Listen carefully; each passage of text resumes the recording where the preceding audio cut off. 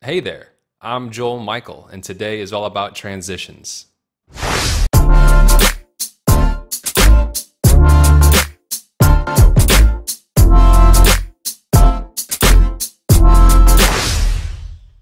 So transitions are a great way to mark the form and help build anticipation to get the listener from point A to point B. Or even if there isn't a B section in a track, it's a great way to help keep the listener engaged and guide them along. In this video, I want to break down several common transitions I use in my tracks in hopes that you get some inspiration and are able to use some of these techniques in your tracks. All right, let's jump right in.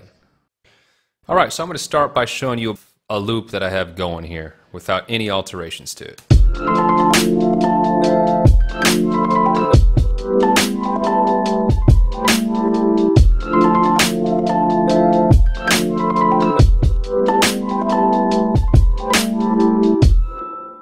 All right, so if that just kept going and going, obviously we wouldn't be keeping the listener's interest because we wouldn't really have a form structured, right? There's nothing to build to or to come from.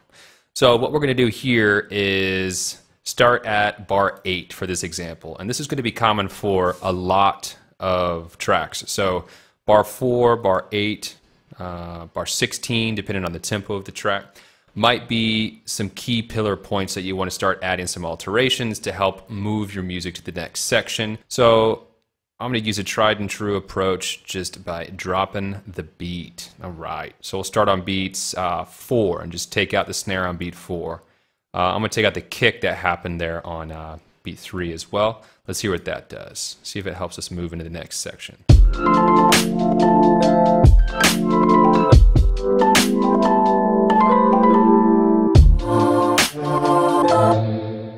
Okay, cool. That's a good start. That might be exactly what you need, and you could call it a day. But you can also experiment more. Maybe we want to take that break a little bit longer. So I'm going to wipe out all the snares for those 2 bars.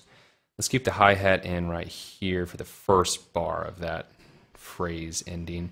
And I'm going to take out the kick there. Let's see what happens here. I'll back it up.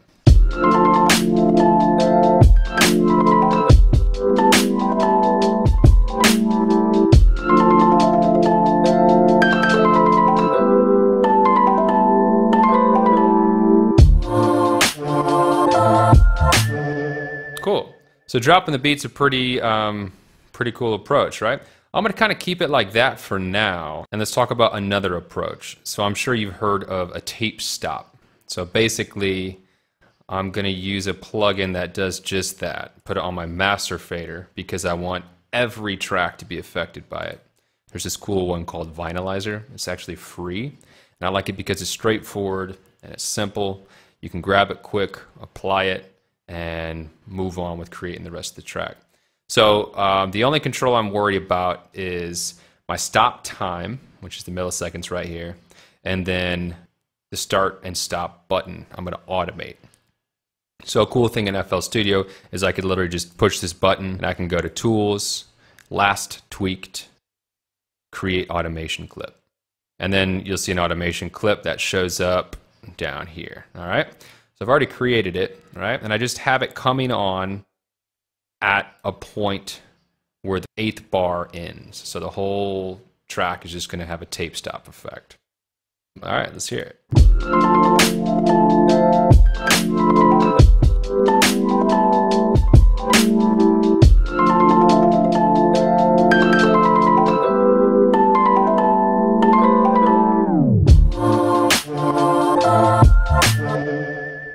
All right, so definitely gonna give some more interest for the listener, something else for them to grab onto.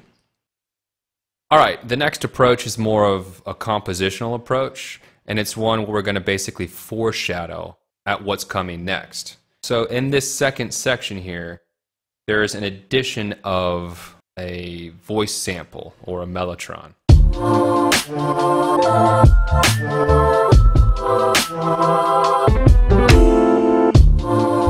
And in addition, there is these acoustic guitar samples that come in too.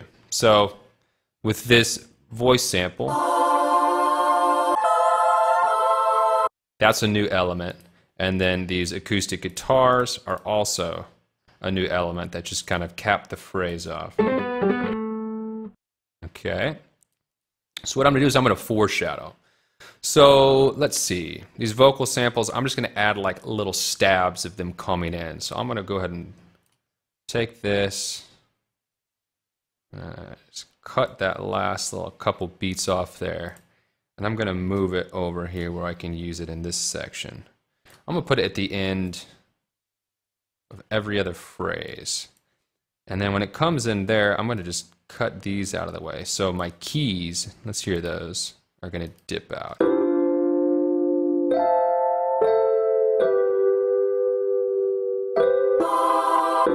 Okay. So we're basically foreshadowing at a texture that's going to come in the next section. All right, I'm going to go ahead and do the same thing. Pull it over here. Trim these back. All right. In addition, I'm going to go ahead and pull the hats out. Let's try pulling the snare out as well here. It lets me grab it. I tell you what. Let's just chop it off. Boom. Snip it back. And then we'll apply the same thing here. All right, cool. Trim that back. All right, let's see what that does.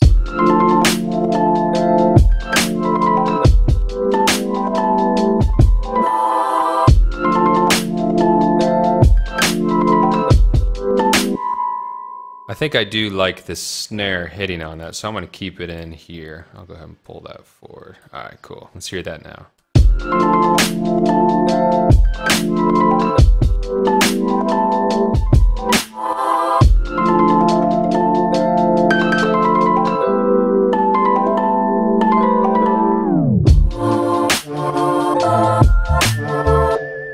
All right, cool. Now when those vocals or that mellotron comes in, it's a little more recognizable, right? All right, let's add another subtle detail. I like this little phrase cap right there. I'm gonna go ahead and pull these acoustic guitars. Let's back them up to here. And you know what? This little melodic part, I'm gonna get you out of the way because these acoustic guitars are gonna play it instead. Let's see what that does real quick.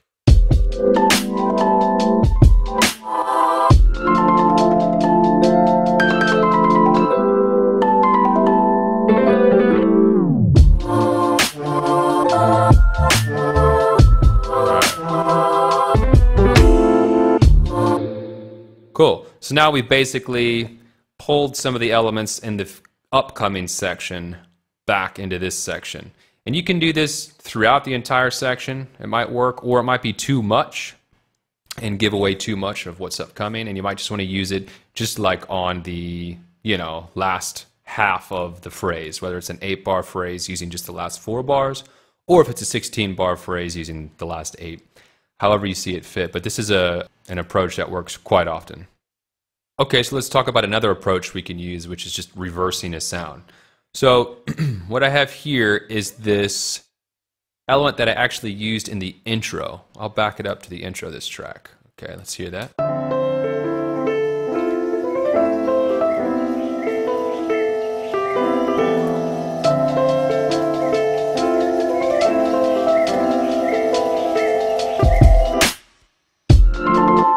Okay, and the main thing is this reverse element right here. So if I take this, you can see that it's basically a sample with a delay tail. All right, let's stop that. And then it's reversed. You can make these yourself if you have an instrument. You just stab a chord with delay on it, let it ring out, record that, resample it in, and reverse it. And then you got it. Okay, so that's exactly what's happening here.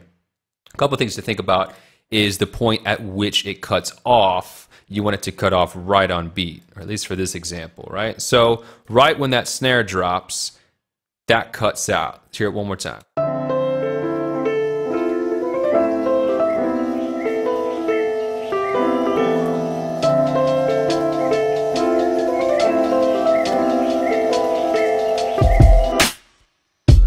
All right, cool. So you can change the timing of it via your sample here with the time.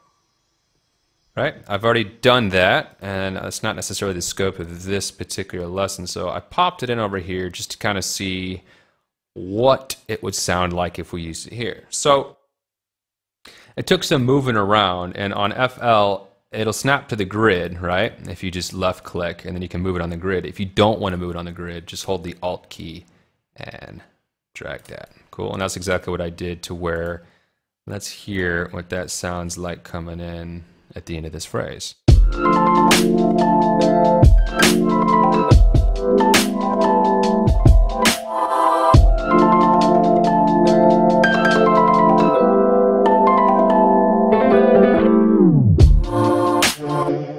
Cool, so it adds a little bit of tension, right? That's the key. Okay, so those reverse sounds are super useful. Definitely add some of those to your library. Okay, the next approach that isn't always going to work, but adds a cool flair is going to be adding fills, all right? I'm using a drum fill here particularly. It's one that I heard in my head. So basically I'm going to come to the pattern here. I'm using just a kick, snare, yeah. Ride cymbal actually.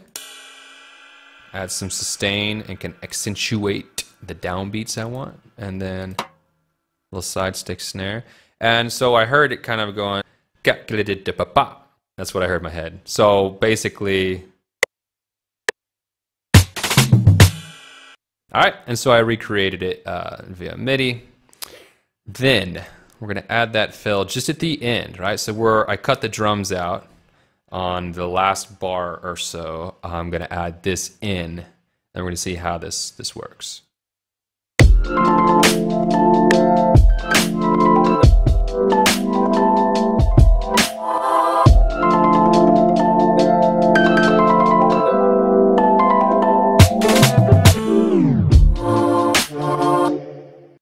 All right, well, I hope some of these techniques helped you out a bit and gave you some inspiration to then use in your own tracks. Go ahead and like and subscribe to this page where I'll be offering production videos every single week for you.